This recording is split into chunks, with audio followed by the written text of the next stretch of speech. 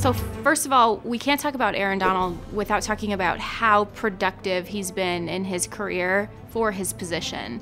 The sack numbers, the pressure rate, the unbelievable moves that he can pull against offensive line, double teams, triple teams. As a defensive tackle, an interior defensive lineman, shouldn't be possible. And we've not really ever seen a player who can do what he does as an interior lineman, doing all the things that all the outside linebackers with so much pass rushing space around them can do. Aaron Donald does it in a phone booth.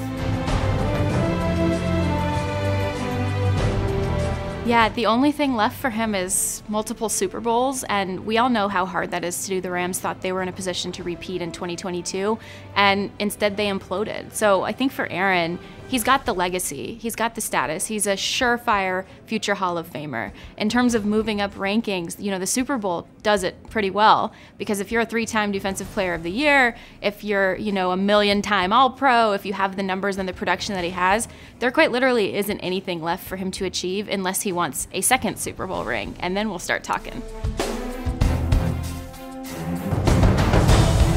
My favorite Aaron Donald story is going to be one that surprises people, I think, because they do all of these movie shoots and commercial shoots now in Los Angeles. The Rams returned to Los Angeles, and they were doing a commercial shoot at SoFi Stadium, and he brought his kids.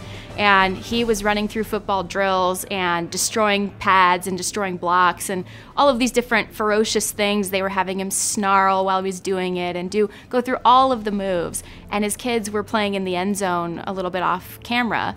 And after every rep and every scene he would go through, he would turn around and pull faces at them and wink at them and giggle with them. And he was a kid playing with his kids and connecting with them even as he was doing really serious acting work, essentially. And when people think of Aaron Donald, they think of this guy who is larger than life, who transcends the sport, transcends the position, but he's really just a dad, and that's what he wants to be, and that's what he loves to be.